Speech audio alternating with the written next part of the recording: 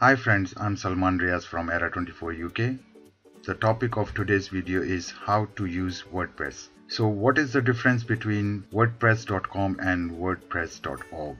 You may ask. Well, WordPress.com is a self-hosted service that helps you build a website using WordPress software, whereas WordPress.org is the software itself, which you can use to build and maintain a website on your own web hosting.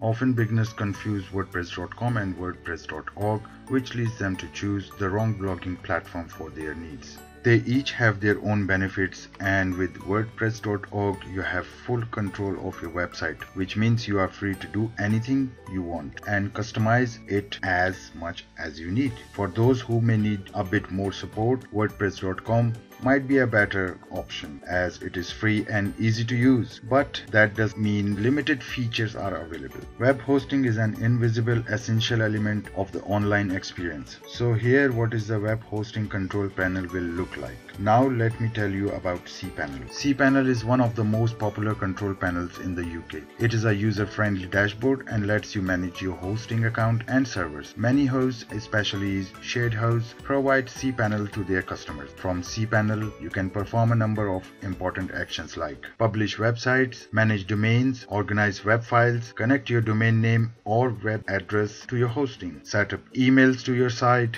install WordPress or other content management systems, back up your website, upload files to your server, check your bandwidth and other usage stats, change various security settings, install add-ons, apps on your server.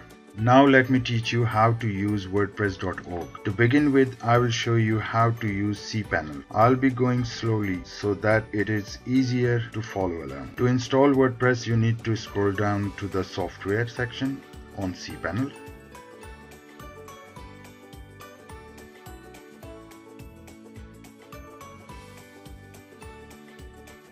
Then click on Softaculous App Installer. Once you have done that, click on the WordPress logo.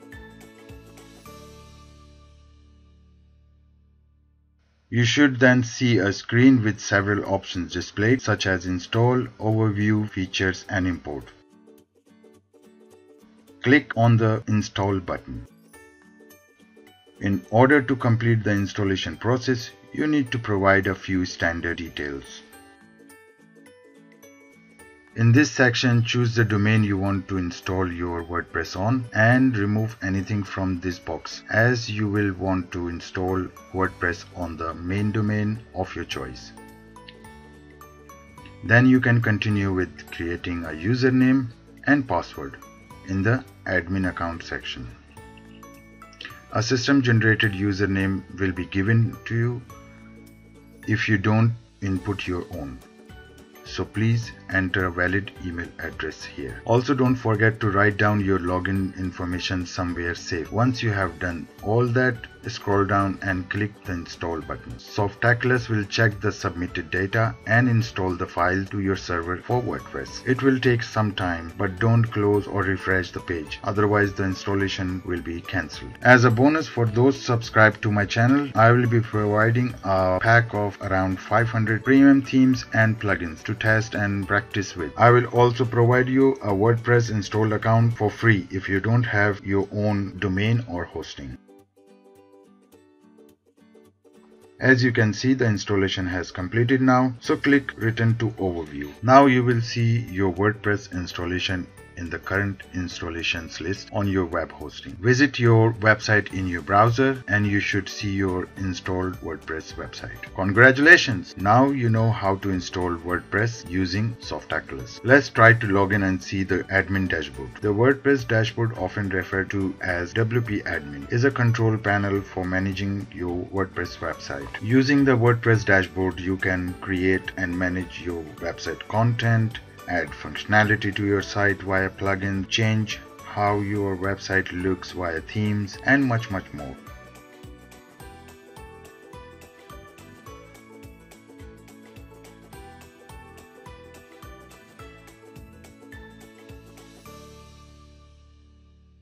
The Welcome widget shows tabs for some of the most common tasks when setting up a new site. The At a Glance widget provides a summary of the numbers of posts, pages, and comments on your site. Now let me show you the activity section. This widget shows the upcoming scheduled posts, recently published posts, more recent comments on your posts, and allow you to moderate them. The next section I will show you is Quick Draft. The Quick Draft widget allows you to quickly and easily write a new draft, enter a post title and content, upload and insert media, and add tags. At the end, all you need to do is Publish button or click the Save Draft button.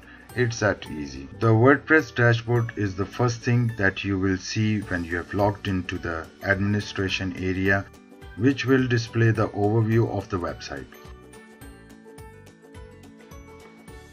When you install a theme, which I will provide, you can add like this.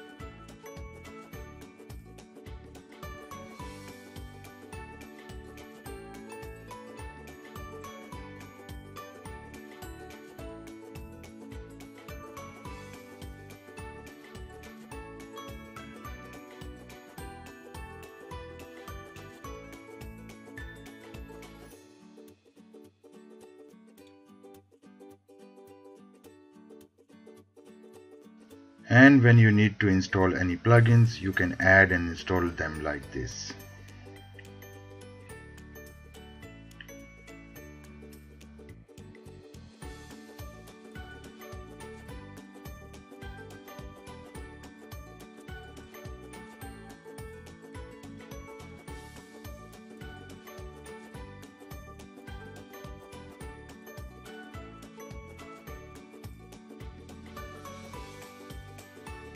The WordPress admin panel is a collection of gadgets that provides information and provide an overview of what's happening with your website. You can customize your needs with a few clicks to access things like your latest comments, posts, pages, and media. That's all for today's video. Thank you for watching. Please like and comment down below. Subscribe if you want to see more videos like this, and hit the bell button to get notified of any new videos.